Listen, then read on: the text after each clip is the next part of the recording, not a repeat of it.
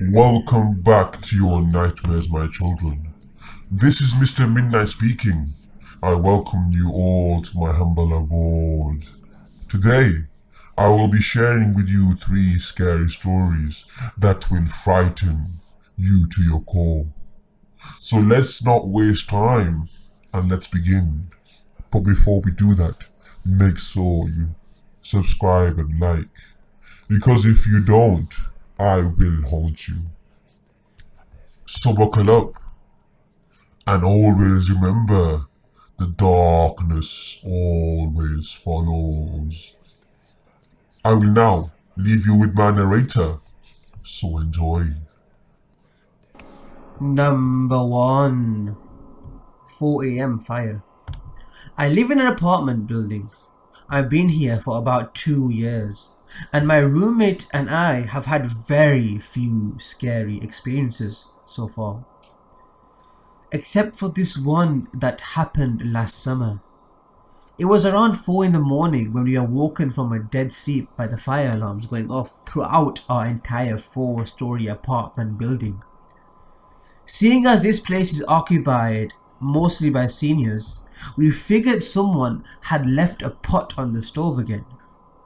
I grumbled and blindly grabbed for a blanket. Last time we had a false alarm. I was left shivering and barefoot on the sidewalk waiting for the fire department. And I wasn't about to let that happen again. My roommate and I put on our shoes. I grabbed my phone and keys and we poked our head out into the hallway. Nothing seemed off. The hall was empty. No one else had come out of their apartments yet. Reluctantly, my roommate and I walked down the hall towards the lobby. We figured our neighbors would soon follow suit. It was only when we went through the lobby and out the front door that we realized something was actually wrong. A handful of people who had already come out the building were running and shouting about how the building was actually on fire this time. We followed them around to the side of the building as more and more people fled in their pajamas, and to our horror, we saw an apartment on the top floor belching out flames. People were frantic, searching for water, a ladder, anything. Someone remarked that there was a lady who lived in that apartment who had mobility issues and she needed to be rescued now. And where the hell was the fire department? My roommate was quite disturbed by the whole scene, so we decided to go back to the front of the building, away from the fire. On our way, we saw a guy jump off his balcony to the ground. He rolled when he landed, but I think it still really hurt. Judging from how he sat on the grass and groaned for a while, he was lucky to only be on the 2nd floor. There was chaos, yelling, screaming, and an odd mix of panic and disinterest, especially among the senior citizens who didn't want to leave the building because using the stairs was so difficult. The fire department arrived much quicker than they ever had before, seeing as this was a real emergency, and it wasn't long before elderly ladies in nightgowns were being rescued via ladders and wheeled off to the hospital next door. At one point, the man who lived below the apartment on fire had a screaming episode at one of the landlords, the one that looked like a walking skeleton with an oxygen tank and a scooter. By the time the fire department got everything under control, it was around 6 or 7 AM. The sun was up and people were beginning their morning commute. The fire department had blocked off our whole street, which must have been a pain, and the entire population of my building sat on the curb in pajamas and blankets. Little kids, old people, broke college kids, the works. The community really pulled together that morning. The whole public bus service gave us a couple buses to sit and warm up in instead of standing around on the chilly sidewalk. Paramedics handed out blankets and assessed injuries. The people in the surrounding houses were kind enough to bring us water and snacks. One lady brought a serving tray with mugs of tea from her own kitchen and offered it to anyone she could find. My mum came down to rescue my roommate and I, even though she lived an hour outside of town and hadn't even showered yet. She brought us breakfast and a change of clothes, as we didn't know when we'd be allowed back into the building. The most disturbing details of what had just taken place that morning came to us as we were waiting on the bus. Everyone was talking about the fire, of course, but one man had a particularly horrifying detail to add. He'd heard through the grapevine that the lady whose apartment caught fire never made it out the building. Sadly, we suspected as much and had mobility issues and all, but there was more. The firefighters apparently found her in the hall. She had made it out of her apartment but couldn't escape the smoke.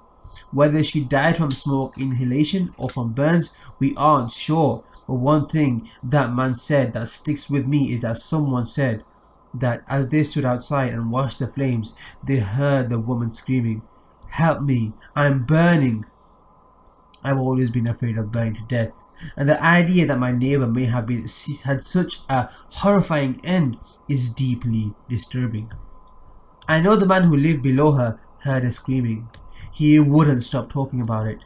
I think he ended up with a form of PTSD from this event, and I don't blame him.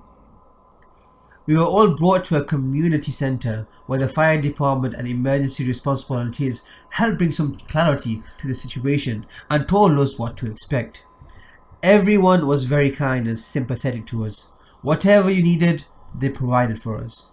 I think all of that is pretty standard procedure, but still, I was extremely thankful to the kindness of the volunteers, firefighters, paramedics, and good Samaritans. It was pretty surreal to be in a situation like that. We had almost nothing on us. My roommate hadn't thought to grab her phone, so she had to borrow mine to let her family know she was okay. We had no money, no ID, none of the essentials, and we had no idea how long we would be homeless. I hadn't been so happy to have my mum with me in a long time. I felt like a scared little girl, even if I didn't show it. We were lucky. The fire happened on the opposite end of the building from us. Our unit was totally unaffected, and we were one of the few allowed back into our apartment the same day. The building stunk of smoke for weeks. Even though the fire took place on the 4th floor in a single apartment, the damage was extensive. Even on the ground floor, the walls were blackened with ash. When they attempted to start fixing up the building, they found asbestos in the walls. A few people were forced to move out of their apartments. And we're talking about people who have lived there for around 30 years. I remember the night we were allowed back into our apartment. I wanted to box up my most important possessions and keep them in my car, as if I thought the building was going to catch fire again.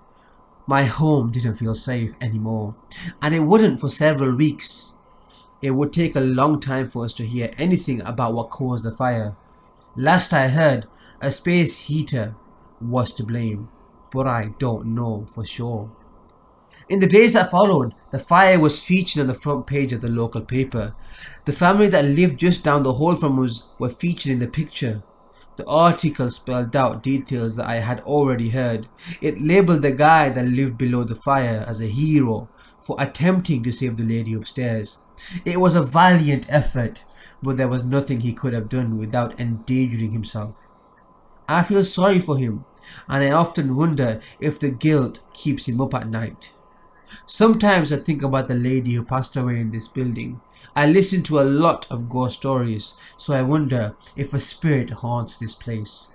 Her sudden and horrifying death would be the sort of thing to make a ghost linger on earth, wouldn't it? So many things left unfinished. Regardless, I hope she's at peace, and I hope that my neighbours have been able to find some semblance of peace as well. 4 months later, we've regained a sense of normalcy. Things are back to how they were before. If you ignore the orange tarps around the side of the exterior, the restoration vans that come and go every day, and the security guards stationed in the lobby, the damaged wing is still closed while they try and sort out the asbestos situation. But for those of us who live on the other end of the building, things are relatively normal. I hope they stay that way. Number 2. The glitch in the matrix in my school. This isn't exactly a horrifying story, so don't get disappointed if you're not terrified. For background, I'm a 15-year-old Irish fella called Ross. I go to school in Ireland. I am now in 3rd year. At the start of 2nd year, I knew a fella who joined the school. I was in charge of showing him around, and we've been good friends ever since. He is Portuguese, and his name is Diego. I call him Tig for this story. His school bag is fairly small, bright red bag. He is a bit shorter than me. His hair is quite short and brown in colour. This will become important momentarily. One day, I was upstairs in my school. It was break time and I was going to my group's usual spot. I turned in corner and saw Tig walking along the hallway. This was weird because at the distance I was from him, I would have seen him come up the stairs. I didn't think much of it at the time. I sped up to catch up to him. There was another corner coming up. He rounded it and I followed suit. Except he wasn't there. There was a staircase going back down and 2 bathrooms, one for lad and one for lassies, but no Tig. Considering how close I was behind him, he would have had to sprint towards and then jump down the stairs or jog into the bathroom. If he went for the stairs, I would have heard. He must be in the bathroom, I thought. I sat at the bench and waited. Tig was the first other person in our group to arrive. He rounded the corner and left his bag down. The realization hit me hard. He wasn't in the bathroom. I asked him if he had already been up there, to which he answered that he hadn't. He had no reason to lie. Now, I know what you're all thinking. It was someone else.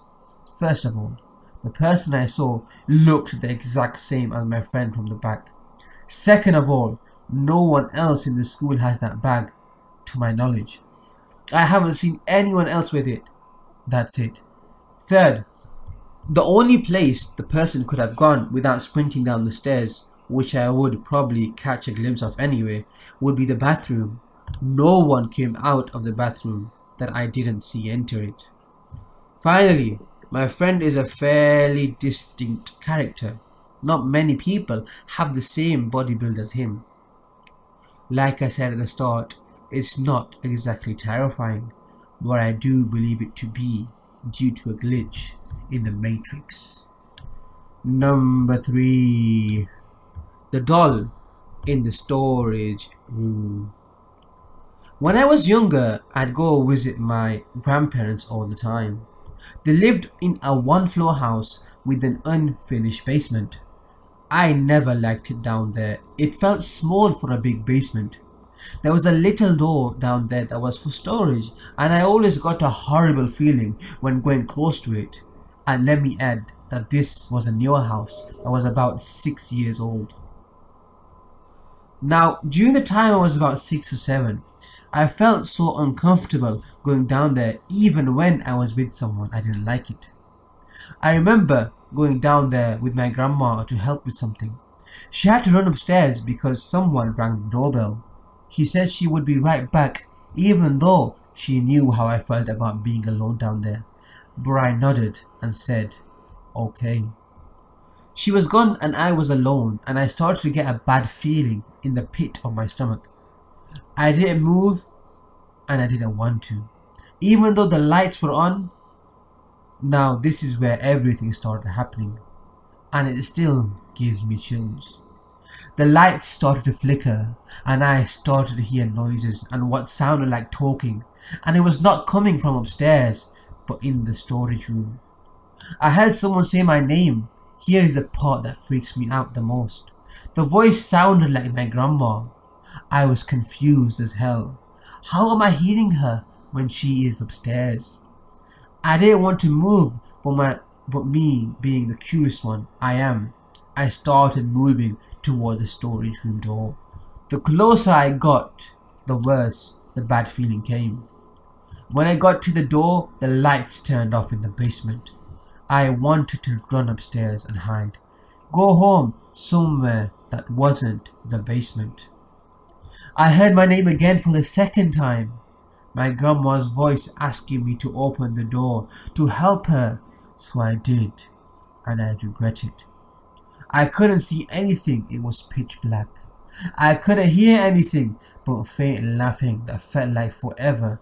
But then the laughing stopped and the lights turned back on in the basement, and I felt a little bit better with the lights back on. But the downside, I could see a little in the storage room. I saw a small clown doll in the storage room, and my grandma hates clowns with a passion and wants nothing to do with them. So why is there a clown doll? I have no damn idea. Then the lights turned on in the storage room. I saw red that looked like blood all over the place. I screamed and blacked out, and the next thing I knew, I was laying on the couch. My grandma looking at me and asking if I was okay. I have no idea if that was real or a dream, but it sure as hell felt real. If you have any ideas, please let me know. Well, now I'm going to be reviewing the stories and mentioning and thanking the authors for letting me use their story in the video. So the first story is by AVI Gabs, and the title was 4 AM Fire. Now this was not a scary horror story, but it was a very sad story about a fire that burned a lady. I hope there's closure for the family members of the lady, and I hope she's at peace. There's not much to say here, there's not much to review, but it's just a very sad story. Now the second story is by Elfinera, and the title is The Glitch in the Matrix in My School. Now this was a very interesting read. I liked it. It was short, to the point, but beautifully written, meaning the way everything happened. And to be honest, I don't think it's a glitch in the Matrix. It could be a skinwalker. They can shapeshift. So I don't really think it's a glitch in the Matrix. I think you saw, I guess, a clone, but a bad clone of your friend. So I guess that's what it is. So I rate this a clone out of 10. Okay, there's no rating for this. They're all good stories. If I'm just like reviewing them, to be honest. Now the third story is by Leader of Decepticons. Okay, Leader of Decepticons. I don't know why it took me so long to say that. Now the title is The Doll in the Storage Room. Now this one is very, very creepy because, you know, demon dolls are scary. Like I said, there are two things that are really scary in this world: demon girls and demon dolls. Okay, both of them are very creepy and scary. And to add on top of that, the demon doll is a clown. So, you know, was the 8 clown. So yeah, I think we should stay clear from clowns and definitely not make them into dolls. And actually, that's a good idea. Is there a movie with a clown doll? We've had doll movies, scary doll movies, but I don't think we've had a clown doll movie. I think that needs to go into the works. I rate this a $1 out of 10, as you guessed. Now, thank you all for listening. I'm going to leave Mr. Midnight to do the outro, so take care. Well, my children, thank you all for listening. I hope this scared you. These stories were terrifying and scary, and I hope they filled you with fear and sorrow. I'll see you again very soon. So until then, love the darkness as it always follows.